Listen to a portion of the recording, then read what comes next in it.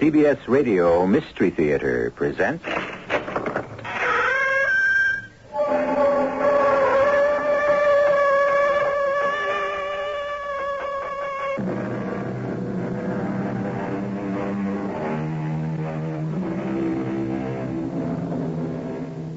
Come in. Welcome. I'm E.G. Marshall. You know, I'm always glad to have you in my home. And as I say these words, I think how easily most of us take the word for granted. How much that simple word has been lauded in song and verse. Think of the quotes. Home, sweet home. Home is where the heart is. The sacred joys of home. And 100 others. And of all of them, the one which best suits this story, charity begins, or should begin, at home. My visitor had come, no doubt of that, and I was ready to go with him willingly. And then, suddenly, I heard Muriel's voice calling me back, and I sensed she was in trouble, that she needed me. So I came back or awoke, or whatever it was. Did I go beyond the grave? I don't know. I only know it was to the edge, but I came back. And I shall not return till I've done what I was called back to do.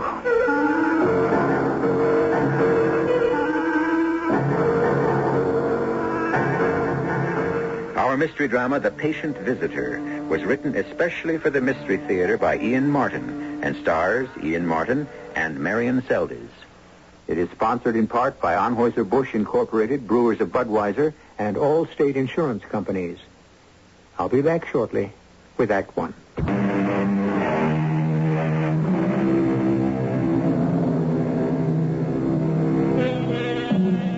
Most of us take it for granted. A roof over our heads, a house, an apartment, a mobile trailer. Somewhere there is home. But what of all those who don't have a home? Those who are lost, who have outlived their usefulness and their welcome, and don't have a roof over their heads. Suddenly alone and homeless. This is the story of one such uncomplaining but sensible and gallant lady.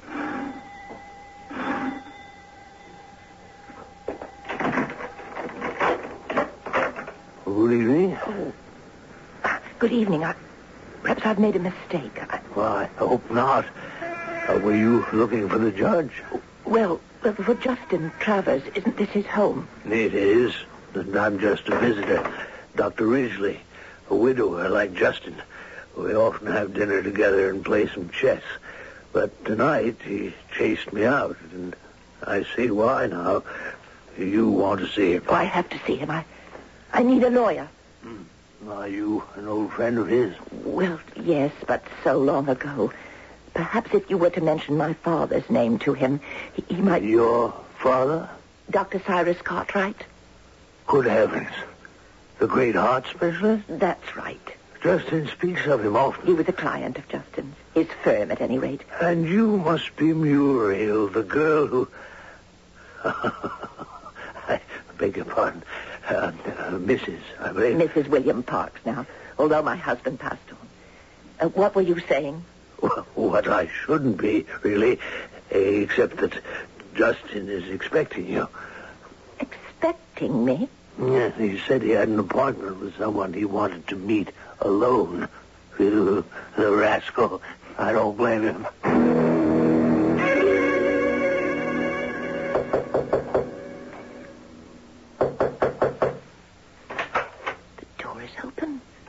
Must have grown hard of hearing. There's no one here. Oh, yes, in the big wing chair. I see his hand lying on the arm. Yes? Who is it? Mr. Travers. Someone so far out of the past, I don't know if you'll remember me. Muriel Parks. You recognize me by my voice. Oh, no. By my memories. But your eyes are closed. Perhaps. But I still see you as you were, over 40 years ago. Small and slim and all abrim with life and the excitement of it. And you had on a mulberry suit and a pink scarf and a ridiculous hat, except that on you it wasn't. And I thought you were quite the most beautiful and desirable thing I had ever seen. Now that I open my eyes, you haven't changed a whit in all those years. That's an outrageous statement. Now, where did you come from? I rang your bell. Dr. Ridgely opened the door.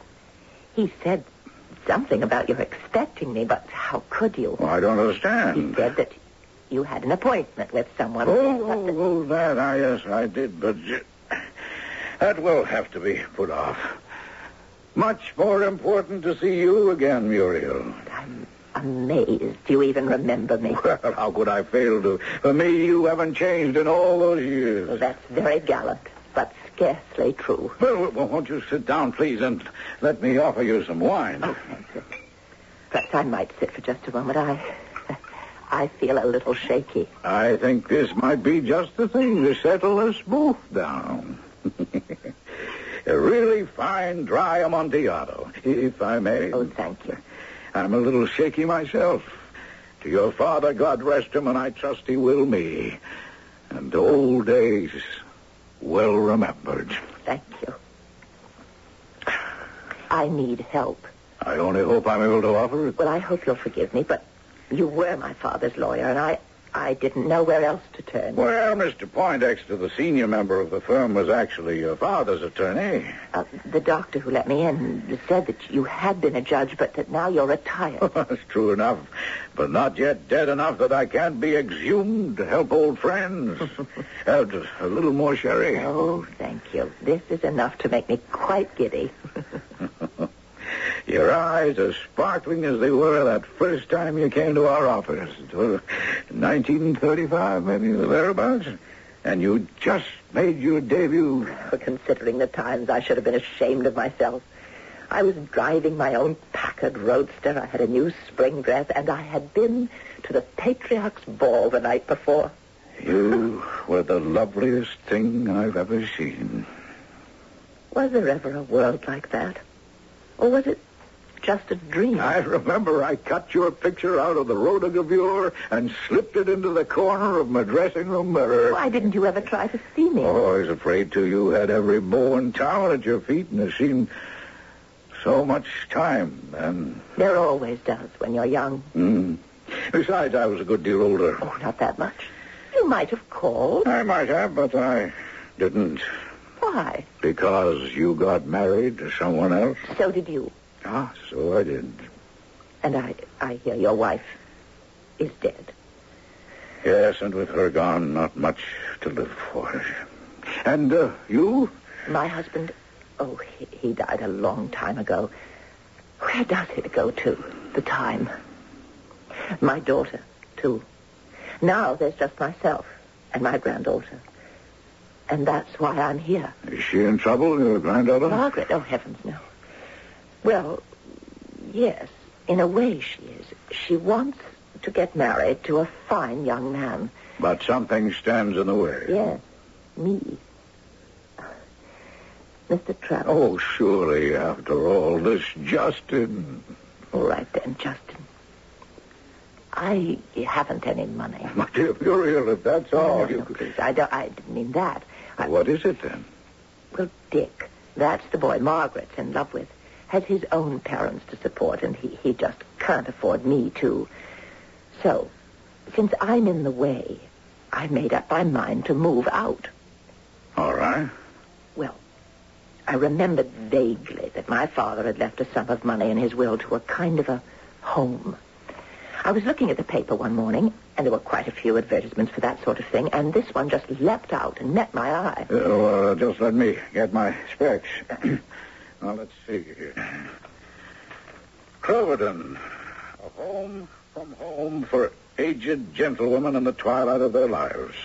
For women of 65 or over, transfer of property, if not will, to relatives, unlimited visiting hours, Long Island, New York. Totally supervised with full facilities overlooking the Sound. If home is where the heart is, then Cloverton is where you belong. Admission fee, $500. Oh, my dear Muriel, you can consider seriously... That's not the problem, Justin. My mind is quite made up, and for that matter, I've already made the plunge. I didn't have all the money, but I was able to raise part of it. How? Well, I sold my wedding ring. It had some diamonds. It's a little old-fashioned, of course, but I got $250 for it. And they wouldn't accept that? Well, that wasn't the stumbling block. Then what? It's quite a long story, and I'm taking so much of your time. Muriel, all I mind is your hesitation. Well, this morning, with the money I'd gotten from selling my ring, I went out to Cloverdon. Which I will bet overlooks the sound. Entirely. It might just as well not be there. It is so far overlooked. Yes. How did you know? Well, I haven't been a lawyer and a judge all these years for nothing. Justin, it's a dreadful place. I can't even begin to describe it. Please don't try. And with all the will in the world, I found it hard to like I suppose she was trying to be nice. Well, did you tell her who you were? I mean, about your father? Oh, yes. Well, that seemed to melt the ice a little. I can just imagine. Well, tell me about it.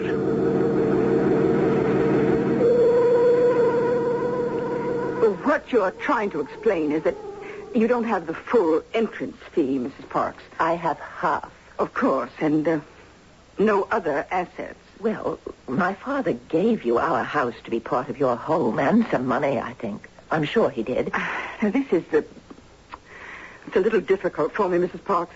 You see, I'm only assistant superintendent of Cloverdon Homes Incorporated, and at the moment, we are full up. You mean you won't take them? Oh, no. I'm quite sure that I think I can say without fear. Well, now, I believe it would be better for you to see the superintendent himself, Mr. Blessing. Oh, could I see him now, then, please? Oh, Mr. Blessing is seldom out here. Now, you'll have to see him at our New York address. You mean my old home in New York City? Yes. But please, let me call him and tell him you're coming. If you want. If I'd known I could have gone there directly, I wouldn't have had to make this long trip by subway and bus. This is the address you list in your advertisement. Oh, yes. This is the main institution, but the administration is all handled from New York. So, back to New York I went, a little upset at the wasted trip, but more than anything, afraid to go back to my past, to the house where I grew up, to the house I suppose in a sense you could say I hoped to die in. Only mine no longer. And if I lived in it again, only as a guest. And somehow I had the feeling, in spite of all, an unwelcome one. A ghost presence from the past that no one expected or wanted to haunt the present. Have you ever had the feeling, Justin, that if you are not already dead, you should be? That there isn't any place for you anymore?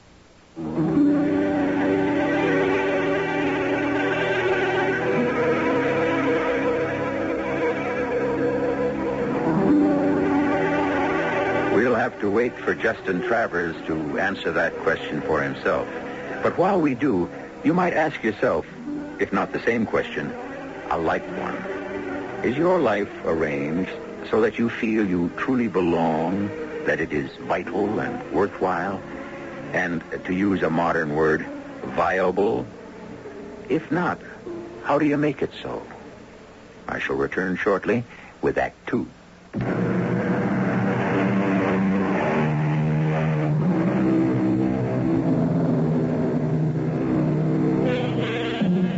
From under shaggy eyebrows, the keen brown eyes of Justin Travers burn fiercely, his gaze unwaveringly fixed on the neat little lady beside him. And Muriel Parks is a tidily attractive woman, with her figure still slim and youthful in her 60s, and her silver hair is soft curves framing her alive and surprisingly unlined face like a halo. But in Justin's eyes, she is still that radiant chestnut-haired girl of 40 years ago, and what is running through his head would be hard to translate. How dare anyone ever hurt a hair of your head, Muriel? Why, old as I am, I want to leap on white chargers and ride out to do deeds of daring do in your name. Henrietta, my beloved, my dear wife, I know you'll forgive me. I'm in no way unfaithful to your memory or all our lovely years together. We were meant, destined for each other, and I cannot wait to join you. But we both know that first love has a special glow, all to itself. But if his thoughts were like that, all he said was... In answer to your question, Muriel, yes. For quite a while I have wished to be dead and out of this world and trying a new one. Back with my Henrietta. But I've had my mind changed. By me? Why? Oh, a lifetime at the bar, and particularly the years on the bench, have educated this somewhat prominent nose of mine to the stench of injustice. I smell its aroma in what you're accounting to me. Now, you please go on. Hilda, where was I? On your way back to what was once your father's house in New York, now part of Cloverdale Homes for aged gentlewomen. Yes. Did you ever know the house? Yes, I think I might have been there once or twice. On Sutton Place, with a garden that runs down to the river. Oh yes. Don't I remember a boathouse and a dock? Yes. And above it, high enough to look over the roof and across the river. Do you remember the chestnut tree with the seat halfway round the trunk? Oh, I remember a lovely shade tree just right for the afternoon sun. That's it. Well, it was all there. I mean, just as it was when I was a little girl, as if I'd never been away. How beautiful you make it sound. Oh, how beautiful it still is. I was so stunned to see it all the same that while I was waiting to see Mr. Blessing, I let myself out into the gardens. I was drawn by the tree, just to sit there a moment and look out over the river.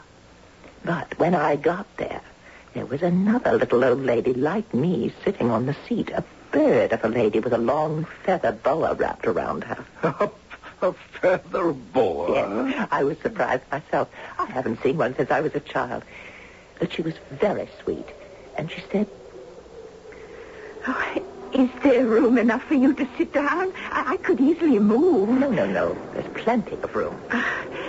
You know, I love to sit in just this particular spot and watch the boats go by. You can see all the way down to the bridges around the jog if you sit just here. I know. You do? But you're new, aren't you? I used to live here when I was a little girl. This was my house. I was born right there in the corner room on the second floor. Oh, really? Isn't that fascinating? Well, that's my room now.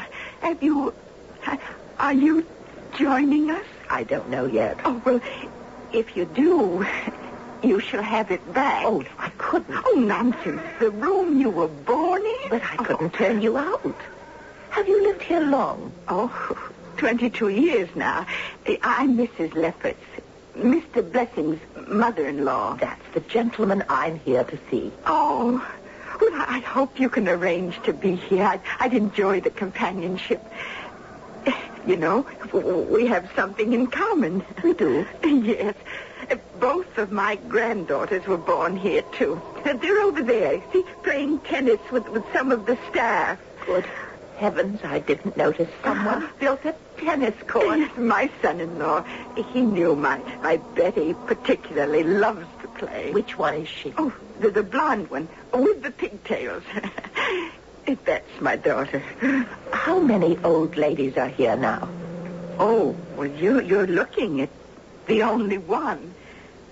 Just you? Well, Mr. Blessing's mother lived here until she died quite a few years ago. Now there's only me.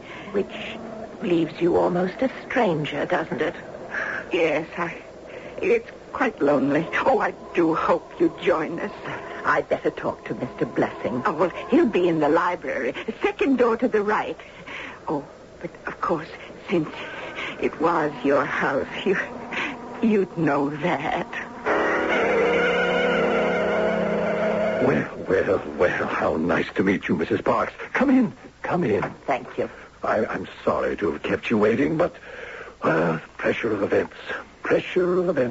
Allow me to seat you. You're very kind. Not at all. My pleasure. My bent, if I may say so, and, of course, my calling. Well, Mrs. Hatcher has been in touch with me. Matter of fact, I was just on the phone again with her, and I'm happy to say that in spite of a few difficulties, we have managed to arrange everything. You mean I can be accepted? My dear lady, who has a better right? But you realize that I don't have all of the entry fees. Whatever you have. The balance would be waived as a matter of course in your case. Then I can come with you to live. My dear, Cloverden's doors are open to you. After all, your father did leave us a considerable bequest. Most generous man, a true philanthropist. Now, just as a matter of business, there are certain papers... Oh, before I sign those, may I ask you something? Oh, ask away. Do I understand that I will be living here? Here? Well, I was born in this house, you know. Were you? Yeah, how pleasant. Well, now, we shall have to see what can be done. It's such a pity, but for the moment, that won't be possible, since we are full up here. Oh, but Mrs. Leffert said that she... Oh. You've met my mother-in-law? Yes. While I was waiting, I sneaked out to have a little look at the garden again. So, you had a talk with Lily, Mrs. Leffert? Well, just a few words, really, but she told me that she has my old room. Oh, what a coincidence. And she was nice enough to say she'd give it up for me, although, of course, I would never... Mrs. Parks, forgive me if this seems a little abrupt, but Mrs. Leffert's, my mother-in-law, is just a little... how shall I say it? She tends to wander somewhat. Not quite in touch. I'm sure you understand. My dear, never have guessed. She seems so clear and lucid. Yes, doesn't she? Well, the fact is, I don't think we need to dwell on it too much. Only that she lives in the past, another world. We were able to make an accommodation for you at what we like to call the country house. Well, I won't say I'm not disappointed. We particularly... are really doing what we can, Mrs. Parks, waiving the customary fee. And I paid $250. Yeah, well, that's a matter of phrasing. Half the customary fee. And it has taken quite a bit of maneuvering to locate you in what we call one of our deluxe rooms. But I'm very grateful, of course. Oh, no need to be. Only your due. We'll consider it all arranged, and as the French say, fait accompli. No further red tape, except one little formality. Here, if you would just sign. Right here, please. Well, what is it that I'm to sign? Oh, it's nothing to bother your pretty head about, just lawyers' jargon about the assignment of property. But I haven't any property. Well, it's perfectly all right. It's just necessary paperwork. But don't you think I should read it first? Well, naturally, if you want. It really is the merest formality. But I think perhaps I'll just take this with me and look it over. Well, there's really no need. But you have no objection, surely? Why, no, of course not. None at all.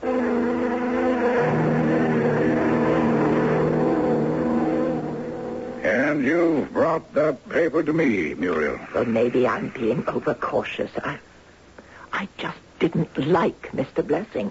I haven't even met him, and already I don't. I certainly didn't trust him. I suppose it's old-fashioned of me, but for all his manners, he just didn't seem like a gentleman. Yes, well, he sounds to me like a first-class snake in the grass. May I see the document, Muriel? Of course. Thank you. If you don't mind reading it. You see, I can't make any sense out of it. Well, naturally. There wouldn't be any need for us lawyers if you could, huh? And you say this Mrs. Lefferts was the only old lady you saw there? Yes, and she even told me she was. But you saw quite a few other people about. Well, yes, but all much younger, playing tennis. And She said something about there being her daughter and some of the staff. I see. How many? Well, 3 or 4, I suppose. But I peeked into the dining room and the table was set for 10. Have you read this yet? Not all of it. Well, I told you, it's so difficult to follow. Well, I'll only read you the pertinent clause and not even all of that. Agrees to transfer all right, title, and interest, both real and personal, in the estate of her father, Dr. Cyrus Cartwright, and to execute whatever instruments may be necessary thereto. You understand that? Yes.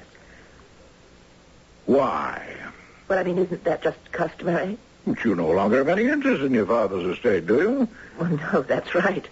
I mean, all he left me was gone long ago. Exactly. So why is it necessary to sign this? But if I don't, they won't let me in. I wonder about that.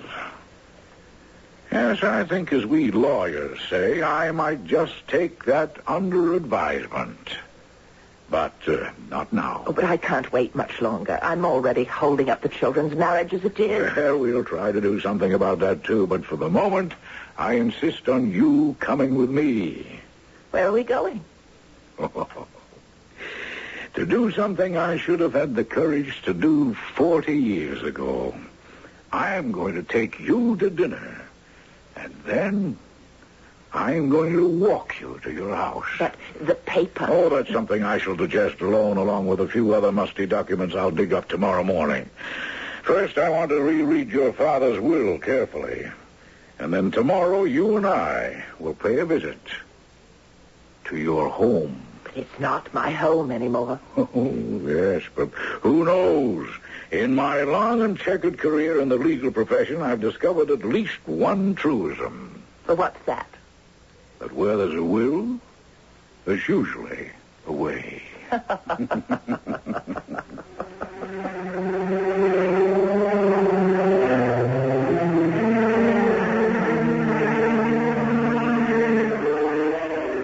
But the will didn't seem to be the answer. There was no doubt of its validity and of the fact that the house was deeded and signed over irrevocably. So just what does Mr. Justin Travers, retired lawyer and judge, have up his sleeve besides a funny bone and a wry sense of humor? We'll have to wait for the answer to that when I return shortly with Act 3.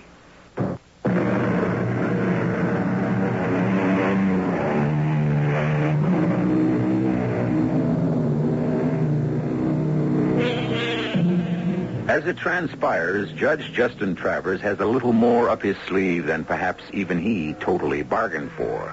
Because once he returned from the courthouse and the probate records to spruce up for his afternoon appointment with Muriel Parks, that mysterious visitor he had been awaiting the night before paid his second call. And this time, instead of sending his friend Dr. Ridgely away before the arrival, the judge is constrained to call him to share the appointment.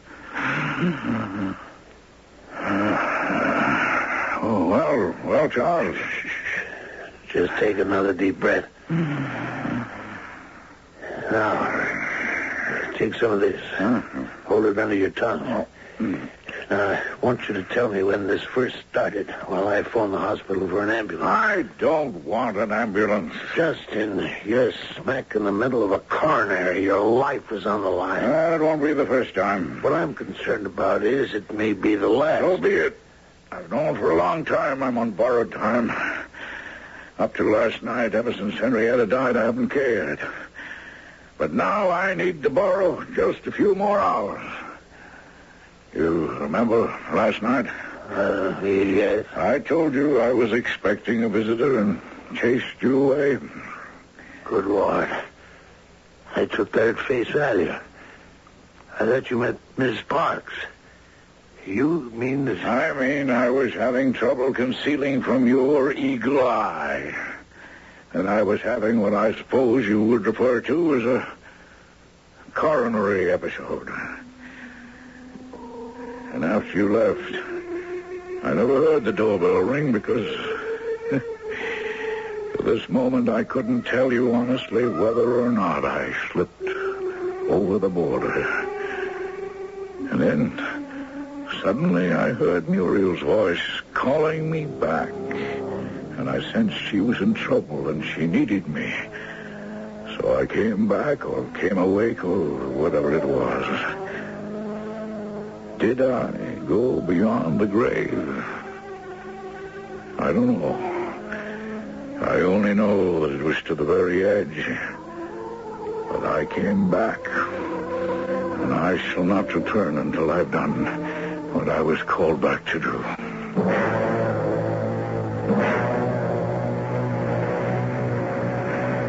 Well, there it is, Justin. Home for aged gentlewomen. Yes. Well, the circumstances may be singular, but at least the sign is in the plural. It was so kind of you to come. Uh-huh. The gate is open. Shall we go in? After you, my dear. Thank you. So these are the gardens. Oh, yes, I recall. And that's the chestnut tree, hmm? Yes, with the river beyond. It's a lovely prospect, isn't it?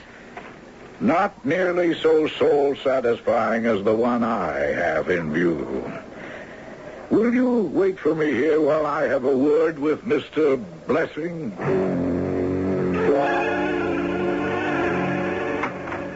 Sorry to keep you waiting, Mr. Travers.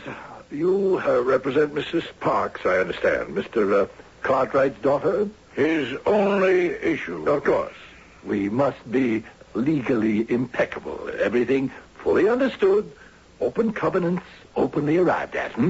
Exactly, Mr. Blessing. Well, then, may I take it your client has signed the release? Merely a matter of form, of course, as I'm sure you've told her. Matter of fact, I haven't. And what you may take, Mr. Blessing, is not any more. I beg your pardon? As I understand it, you're the only superintendent of Cloverdale Homes Incorporated? Yes, but for all practical purposes... But the chairman of the board is Mr. Carter Rensselaer Boyd IV, I believe. Yes, that is correct. And for all practical purposes, I prefer to deal with the principal. The exclusive Mr. Boyd, it seems, has a taste for seclusion. His telephone number is unlisted. Well, naturally, a man of his eminence. Well, let's get him down off that eminence, shall we? Suppose you give him a ring in his ivory tower and get him over here right away. I'm sorry to have to intrude on your privacy, Mr. Boyd. Well, of course, Blessy, it's most inconvenient. Stop there. Travers? Justin Travers? That's right, sir. The judge? What does he want with... put him on. Mr. Boyd will speak with you now. Thank you. Mr. Boyd? Hello there. Is that Justin Travers, judge that was? Guilty as charged. Well, bless my soul. I met you once or twice somewhere, didn't I? Yes, we have met, and we're about to do so immediately again. How's that? Oh, no, not now. Just, Mr. Boyd, you are the chairman of the board for Cloverdale Homes for Aged Gentlewomen, are you not? Well, yes, have been for 12 years. Then I advise you to come immediately to the home at Sutton Place.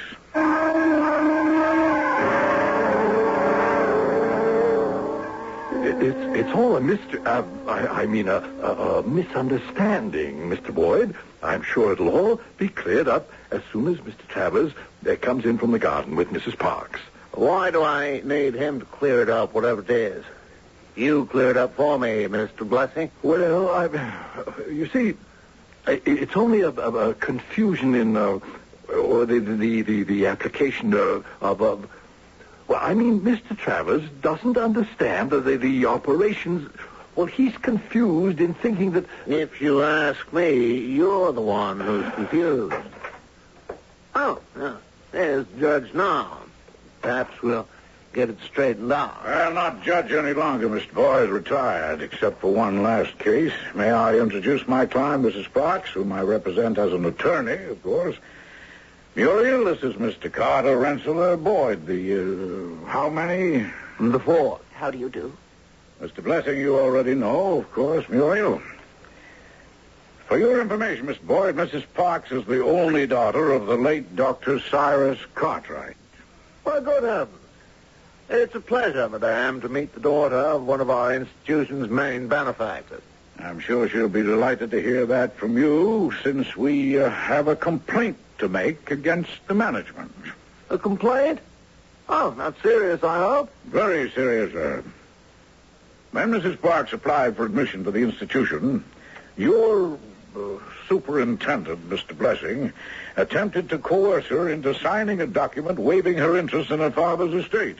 You mean Mrs. Parks is an applicant for admission to the Hounds? Mrs. Parks has suffered, among other things, financial reverses. Oh, I'm so sorry. But of course, rooms will be made for her at once. Well, I've already arranged that. I've done everything possible, including waiving payment for admission. To that snake pit, that bedlam you allow to decay and rot without one thought for its occupants out on Long Island. But not here. Not to her father's own house. You see, I was born here, Mr. Boyd, right under this roof, and it would mean so much to come back. Oh, Blessing. Why can't she? Well, because we are full up. Mr. Blessing, let me ask you, how many inmates have you accommodated here in the last 18 years? Why, a good many. The number varies. How many at present? Well, at the moment, only one. And her name? Mrs. Leffert. Who happens to be your mother-in-law. Well, yes, but... Is she enrolled as an inmate? Well, no, but she is an old lady. And so, if Muriel will pardon me for saying so, is Mrs. Parks. Oh, it's all right, Justin. I qualify. Now, Mr. Blessing, yesterday when Mrs. Parks was here, she noticed that the dining room table was set for 10. Were you having a party? Well, of course not. Oh, then it's customary. Well, yes. Who are the 10? Oh, the inmates, members of my staff, and my family. How many in your family? 6. Counting your mother-in-law? No, that would make 7. Judge Travers. Mr. Travers, attorney, as of now. Yes, well, Mr. Travers, I don't think this is necessary if you're trying to prove that there's room here for Mrs. Parks. I'm sure we'll agree that it can be made. Will you also agree that this property has never been used as an old lady's home? Mrs. Parks, would you please repeat what Mr. Blessing's own mother-in-law told you? Oh, I'd be happy to. She told me that she'd lived here for all the 22 years that her son-in-law had been superintendent. And there have never been any old ladies here, except herself and Mr. Blessing's mother, till she died. Now, isn't this just a question of management? Well, of course. This is administrative headquarters. We own the property to use as we see fit. Oh, do you? And can you? Gentlemen, have you ever read the exact wording in the will? As I see you haven't. Well, then allow a lawyer to read it to you. To the Cloverton Home for Aged Gentlewomen Incorporated, I give the sum of $25,000, together with my home and furnishings in Sutton Place, provided that these premises and their appurtenances shall be used for an old lady's home. Otherwise, said house and furnishings shall become part of my residuary estate. Well, what about it? Simply that my client, Mrs. Parks, née Cartwright, happens to be the residuary legatee of her father's estate. And since your corporation has never satisfied the terms of the will, this house legally reverts to her.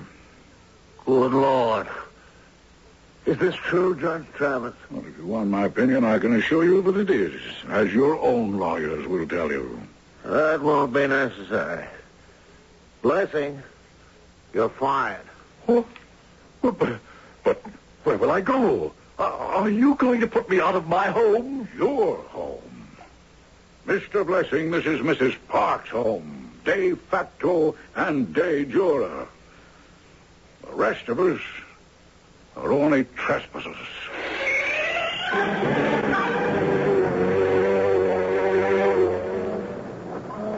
Justin, you must be tired. Yes, I am a little... pleasant looking out at the river. One more river to cross. What?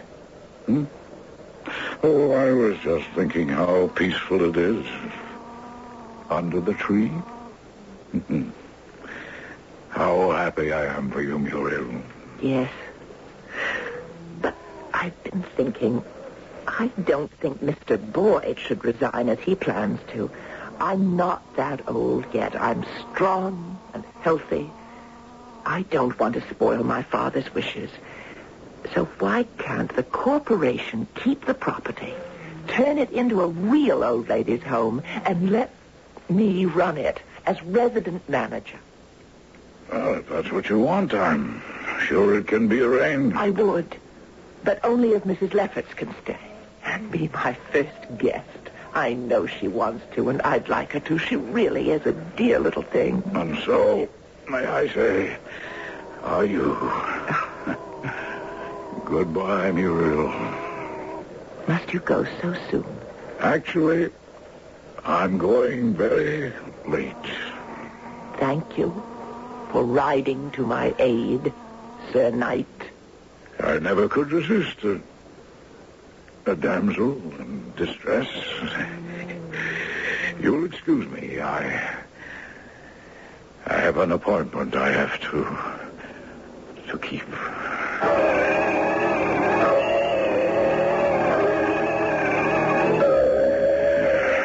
Justin, hold on. The ambulance will be here any moment. It's too late. Doesn't matter.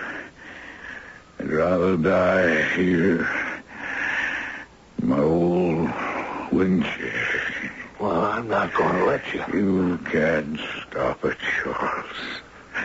You know, I really died last night. But I had to see Muriel safe. Now my old chariot can spread its wings. That's my transport now. Justin. It's all right, Charles. All right. Muriel's found her home. And now I'm going back to Henny. And mine.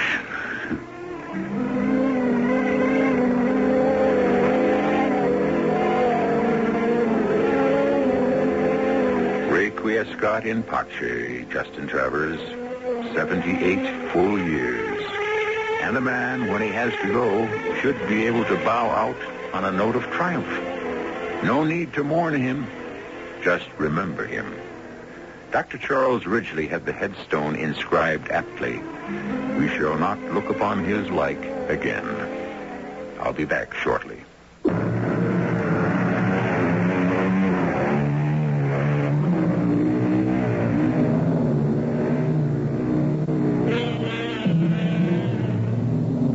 A sad, sweet, and haunting story when all is done. And one question always lingers in my mind. Would Justin Travers' obituary have appeared a few days earlier in the paper if Muriel Parks had not come back into his life? For certainly the visitor he expected that first night was the one he was there to greet the following one. Well, it's an idle speculation because, of course, we'll never know. Our cast included Marian Seldes, Ian Martin, Robert Dryden, Ken Harvey, and Bryna Rayburn. The entire production was under the direction of Himan Brown. And now, a preview of our next tale. Kidnappings are usually planned, Mr. Mellon, and very often there's some inside connivance. Now, could one of your servants have overheard your daughter and Jeffrey Pollard make plans for the evening? But you may have traitors among your workers. I have none in mine. How would the kidnappers know they'd be parked at that hamburger joint? How would they know? Well, I ask you, Inspector, where else do young people end the evening in this town? Who would want to harm your daughter? You have a one-track mind, and it leads nowhere. My daughter is the sweetest, most generous child. So gentle, so sensitive. She's not like so many of today's depraved young people. She's not a part of this drug-crazed, whatever they call it, culture. Radio Mystery Theater was sponsored in part by Buick Motor Division. This is E.G. Marshall inviting you to return to our Mystery Theater for another adventure in the macabre. Until next time, pleasant dreams.